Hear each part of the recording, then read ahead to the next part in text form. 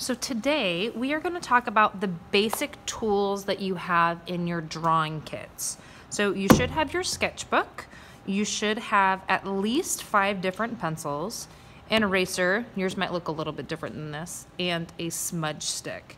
And this week's lesson we're just going to overview what all of these different tools are for, some problems that you might solve with them, and just a basic overview of different types of drawing pencils.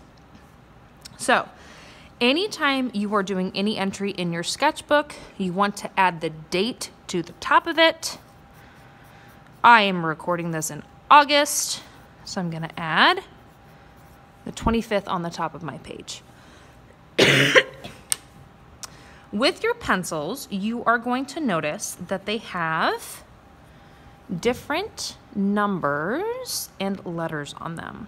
So this one is a 4H pencil, and this one is a 2B pencil.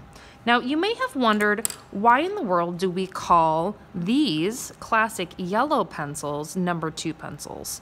Well, if you look closely at most of them, they have HB on them. And HB is a way to distinguish what type of lead is being used in the pencil. So basically what those numbers and letters mean are this. So this is a basic scale, and it's going to let you know what type of lead is in your pencil. Don't worry, this will be online for you too. So an HB pencil, this is your classic yellow number 2 school pencil. And the reason that we like to use these, especially for standardized tests, is because they are soft enough for you to erase well, but they also make dark enough marks that they're really easy for you to tell what's going on. And as we change up the scale this direction, these types of pencils are going to make really, really dark marks, and these pencils are going to make softer, sketchier marks. So as an artist, it's really important for you to know how to use these different tools. So as you come up on problems like I'm sketching something out, I'm planning something out, or I need to make a really intense dark shadow, you're going to know which type of pencil in your drawing kit that you need to use. So in your drawing kits, you should have a 4H pencil. This is the first one that I'm going to start with.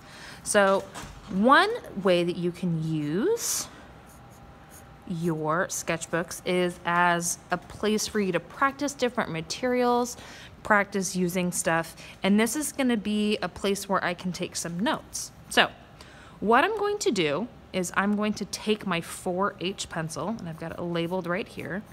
You should actually be able to tell pretty close off the bat that these are really light marks. We're going to start light and work our way dark. What you're going to do is across the page of your sketchbook, you are going to change up the pressure that you're holding down on your pencil as you go across the page. And you're going to try and make really, really light marks and really, really, really dark marks just by changing how you're holding your pencil. One thing that you should play around with anytime you're playing with your pencils in your drawing is how you're holding it. Most of us hold our pencils like this because we're so used to writing words and our names and pressing down hard on our pencil lead so that we can make sure that whatever we're writing is really easy to see. But sometimes you need to adjust how you're holding your pencil. And by changing your pencil and holding it back a little bit further, you're going to be able to make softer, sketchier marks. So play around with that too as you work your way across the page. So maybe you press down a little bit harder by holding it a little bit closer. Maybe you adjust it back just a couple of inches, and then you're not going to be able to press down quite so hard. And that's going to help you get some lighter, softer, sketchier marks. So work your way all the way across the page. Again, changing up how you're holding your pencil. Try and get it really dark. Really light, hold it back a little bit more. Maybe I'm using a little bit more of the side of my pencil. But one thing I like to do when I'm listening in class is I can tell what type of pencil my students are using just by listening to the sound it's making on the paper.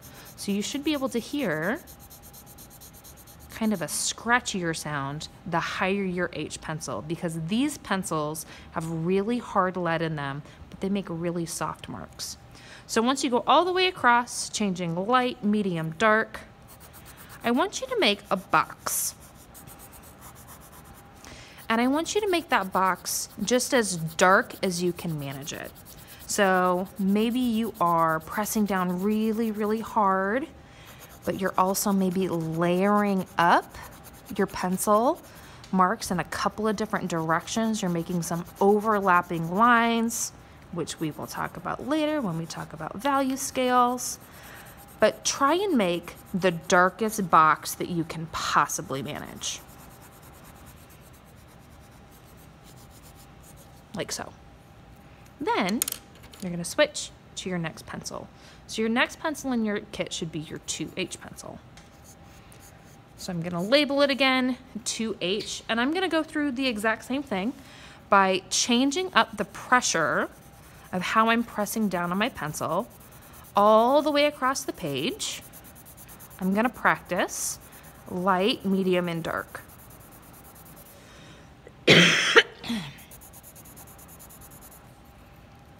And you should be able to tell that these ones are a little bit easier to make darker marks with. And the light marks aren't quite as light as the ones from the 4H pencil. 2H pencils are great for sketching and planning. If you're practicing stuff, these are great ones to plan stuff out with because you can still get those darker marks, but they're really easy to erase. Same thing with this one. I want you to add a box.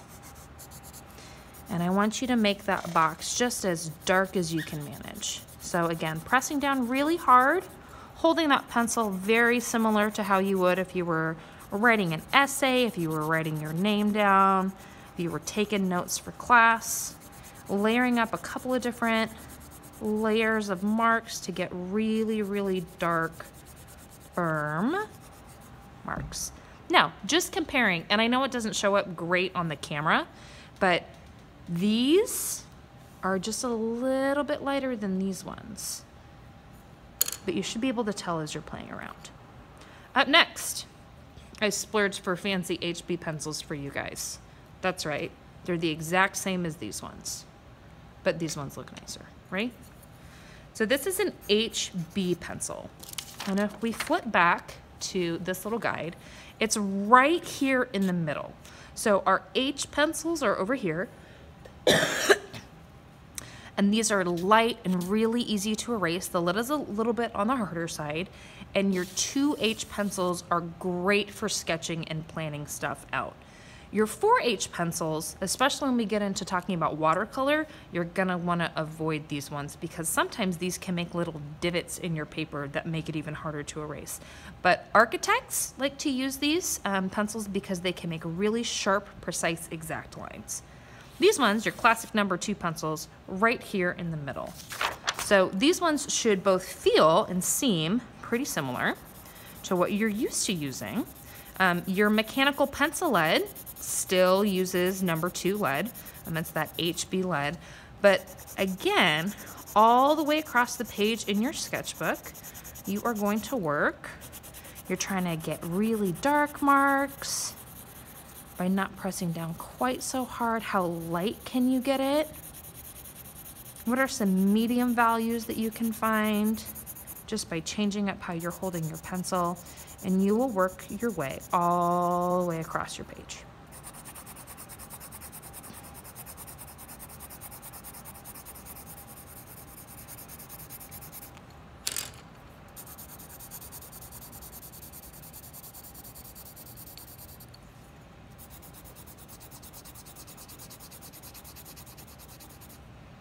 I'm sure you've already guessed what we're gonna do next. We're gonna make another box. And again, we're gonna try and get it just as dark as we can manage. Now, different pencil brands will have just slightly different lead in them, depending on what KCDA gives us. They may not be the same Rembrandt ones that you guys have in your kits, but they should have really similar marking styles. And then we're going to switch over to the B side of our scale. So these have really soft lead in them. And of course, you can get more specific ones. You can get even numbered ones and odd numbered ones as well. Some of you guys may have drawing kits at home that include a whole plethora of pencils. I know that my drawing kit at home has like 45 pencils in it. But by using, your 2B pencil is gonna be next. By using kind of these every other incremental steps, it's a lot easier to tell the difference between the pencil leads. So you can see I'm hardly holding this pencil at all. I'm all the way back on it, and it's still making marks that are almost as dark as the ones that we made with our 4H pencil, and I'm barely touching the paper with it at all.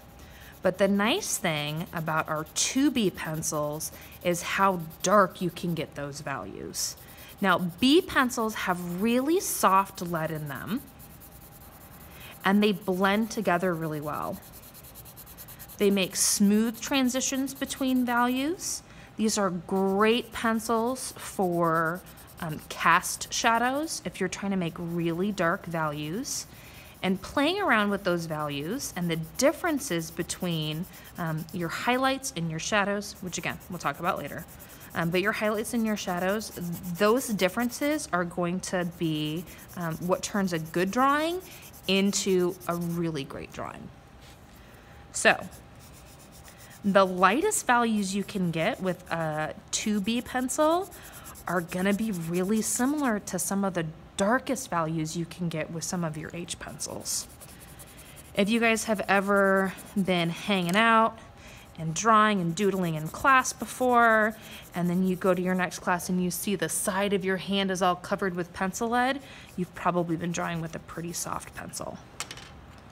Okay, our final one is going to be our 4B pencil. This is going to be the darkest pencil that you have in your drawing kit, and even just that first mark, you should be able to tell, like, wow, it's a very different pencil than the first one we started with. So I'm hardly touching the surface of the paper at all with this pencil. You can see how far back I'm holding it. And it's still gonna make in much darker marks than even some of these H pencil marks. You can, however, get really dark values. You just kinda gotta play with it. So just by changing the pressure of your pencil, you should be able to see the different types of value. It's really hard to get light value with your B pencils. But just like before, we're working our way all the way across. And then finally, your final box, mine's gonna be kind of smushed because I was drawing so big. Couple of layers of that 4B pencil.